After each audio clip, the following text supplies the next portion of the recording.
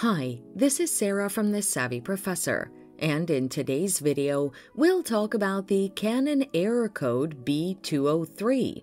But first, what does the Canon error code B203 mean?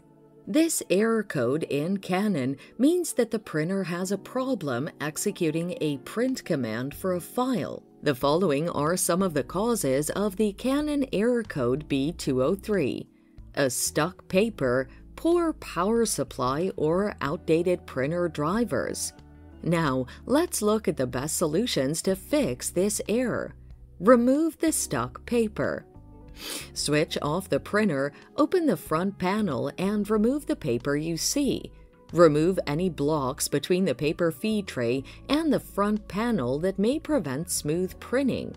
Switch on the printer and check whether the problem is solved. Inspect the power connection. Start by powering off the printer and disconnecting it from the power source. Restart the printer by long pressing the power button. Reconnect the power code to the printer, then switch on the printer and the system. Try printing to see whether the error is gone. Update the drivers. Press the Windows button and the R button together, then type devmgmt.msc in the dialog box and press Enter. On the Device Managers page that opens, look for Printer Driver and right-click it. On the pop-up window that appears, click Update Printer Driver.